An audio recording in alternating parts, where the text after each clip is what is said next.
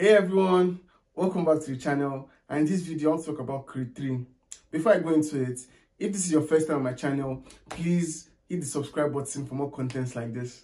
If you're already subscribed, let's get into the video.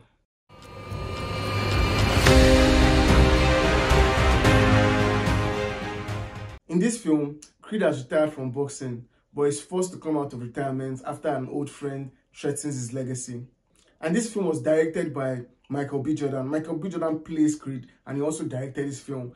And this is the first film Michael B. Jordan ever directed. And you will never know, you can never ever know that this is a film from a first-time director, because this movie was so well directed. There were a lot of things that were in this film that just worked so well with it.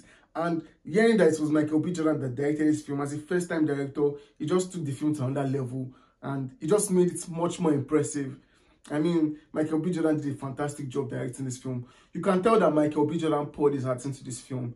Like, the directing, his acting also was just fantastic. You could see in everything how passionate he was about it. His passion doesn't come out screaming at you like that.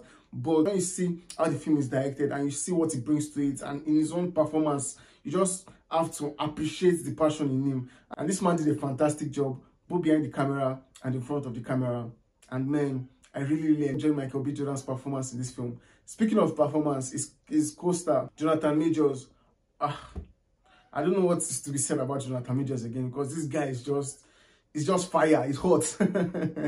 This guy is hot. He has been very prominent lately. He has been in almost everything lately, and his performances have just been fantastic. And this film also, his performance was fantastic. Like, his character is a character that has some rage in him. It's not like the rage was very obvious, but you could see it in him, in his performance, in the subtleties of his performance. You could see that this guy is holding a lot of things in him, and Jonathan Majors just conveys that emotion so well. His performance was amazing. The fighting sequences involving him and his whole part in the film generally was just fantastic in it. He did a fantastic job, and I'm glad Jonathan Majors was the one that was cast as this person in this role, in this film. Another thing that made this film so good was the chemistry between Jonathan Majors and Michael B. Jordan.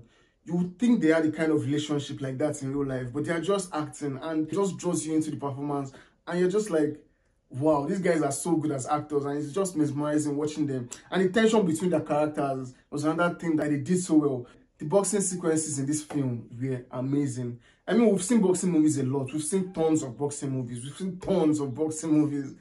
But when a filmmaker can make the fight sequence feel different and unique, it's just an amazing thing. The fighting feels different from Creed 1 and Creed 2. When I say different, I don't mean as a bad thing. It feels different in a very good way. It's a very fresh take on boxing. There was a sequence where, towards the ending of the film, where they fight and the whole atmosphere just evaporated, and it was just the two fighters that were in the moment. And I was like, wow, that is a brilliant thing to do, because these guys are just in the moment. Two of them are in this thing together. They don't care about any other thing. This is just what they are in. And when everything just evaporates and it's just two of them, and there's like a cage, and that sequence was just mad. I didn't expect to see something like that, and it was so well done. Michael B. Jordan directing this film was a gem to this film, honestly. To think that it's a first-time director and was able to achieve something like this is just amazing. I don't watch anime much, but I heard some of his influences on directing this film came from anime. So I couldn't tell. But if you know the sequences or the parts of this film that were influenced by anime, drop it in the comment below and let me know.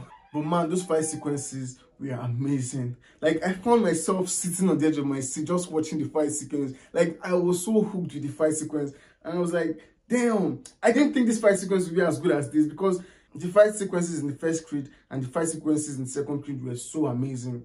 There's some one-shot fights that was like so amazing. So when I saw those things in those two movies, I was wondering how they were going to top it. But man, Michael B. Jordan topped it in this one. And to think there is a new director, it just blows my mind even more. And it was amazing to watch, honestly. Man, I was so excited to see this film. And when I saw it, it did not let me down. This film was amazing, and I enjoyed it from start to finish. Have you guys seen Creed 3? What do you think about it? Comment below and let me know. If this is your first time on my channel, my guy, what are you doing now? Subscribe to this channel for more contents like this. Thank you for sticking up to this time. See you in the next video. Cheers.